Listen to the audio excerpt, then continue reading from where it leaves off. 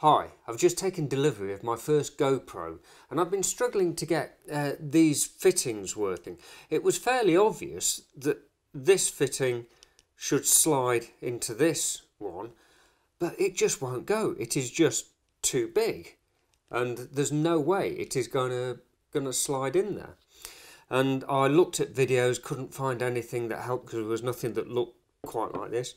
And I've discovered by experimenting there's a new grommet that I think prevents vibration. You just need to push that grommet out, and it's got GoPro on it. Pull it out and then you can slide that into there. Push the grommet down and you've got an absolutely solid, vibration-free mounting point.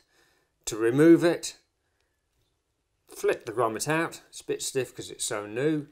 Then slide it out, or squeeze that together, then slide out, and away you go. And that's how the new grommets work.